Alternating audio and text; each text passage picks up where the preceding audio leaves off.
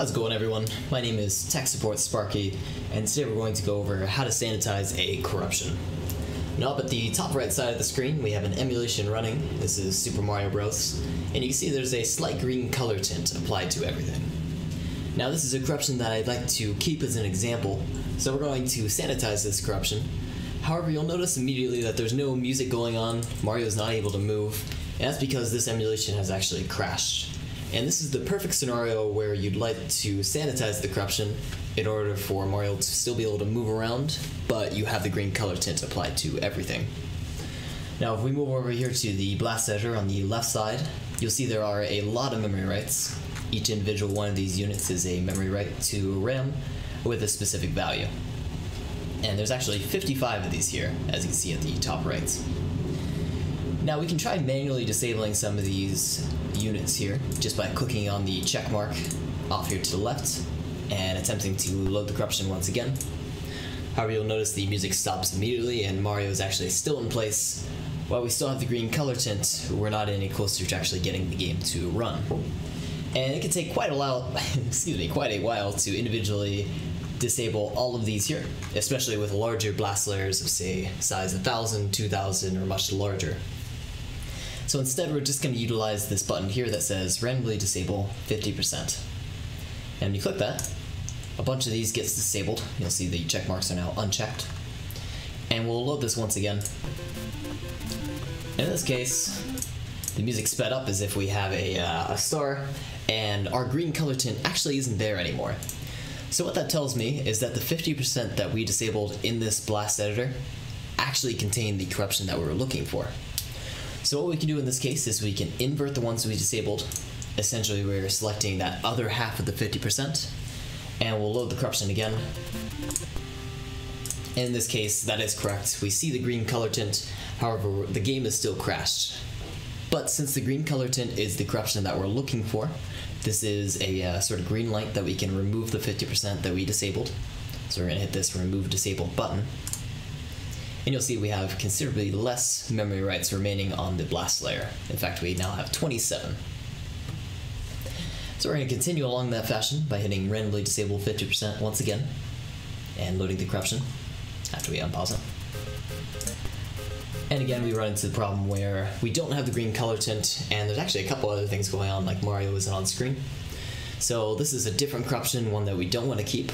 So we're going to invert it once again, select that other 50%, and we'll load the corruption. And this is what we're looking for. And in this case, we actually do see Mario on screen, so we're getting a little bit closer to getting this emulation to run. So we're going to remove disabled once again, and disable 50%, and unpause it to load corruption. And even though it doesn't look like anything's changed, like there's still that monotone music in the background, Mario hasn't moved, there's nothing else on screen, we can still remove this 50% because those memory writes were unnecessary to our corruption. And once again, we'll randomly disable 50%, unpause it, and load corruption. And we actually hear that that monotone sound is still playing, and yet the green color tint isn't here. So what that tells me is if I invert the ones I disabled, that we're no longer going to hear that musical tone in the background, just that one monotone one, and all we're going to have is just the green color tint, and maybe we'll even have the game running. So let's go ahead and unpause it, and load corruption. And that's actually exactly what we see. So this is what we're looking for. The game runs for the most part. Let's see if we can move. We can. So we can actually now play the entire game, probably with this green color tint. I'm going to click over here in the blast editor and remove disabled again. I'll turn that down a bit. Except we still have 3 memory writes, and just in case, just to be sure, we're going to remove those excess 2. There might be 2 memory writes that are unnecessary that might crash the game later on. And we want to be absolutely sure that there's just the green color tint and nothing else on the ROM or on this blast layer. So once again, we can randomly disable 50%. Since there's 3 here, we could probably just manually go through and disable them, but just for sameness sake, we'll still use the random disable 50% button. Load the corruption again, and we'll see that the one we disabled actually probably contains our green color tint, because these other 2, the ones that are selected, don't have that green color tint. So we're going to invert the ones we disabled once more, load the corruption, And that does seem to be the case. We now have the green color tint, and we can remove those other two. And now we have a final memory write where we set the value in RAM at source address 779 with the value of 59 in hexadecimal. Also source address 779, I believe, in hex as well. So that's actually a sanitized corruption. We're all set. We can send this to our stash, and you'll see that appear in your stash history down here. And if you want, you can throw that onto a stockpile and name it something if you'd like. We're going to play a little bit more with the blast editor here. Since we can edit these values and load them immediately, we can take a look at, say, what does this parameter value do?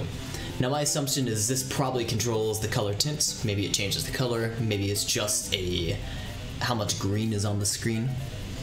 Let's try setting that to just 0, 0. And if we load the corruption, nothing seems to be on screen.